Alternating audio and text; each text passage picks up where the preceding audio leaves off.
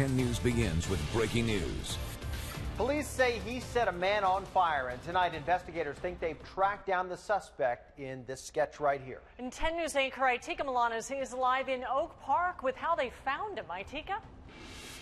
Well, take a look. This is the spot where that torching happened, where you see this white spot here right in front of the Rite Aid on Euclid Avenue. Within the last hour, somebody placed those candles in front here in honor of the victim. And within the last couple of hours, San Diego police told us they arrested 26-year-old Jose Garibay. This was the scene yesterday.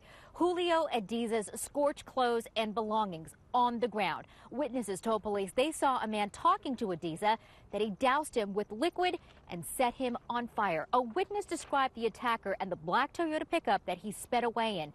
Today, an officer spotted that truck and arrested Jose Garibay, charging him with attempted first-degree murder. The 39-year-old victim has serious burns all over his body.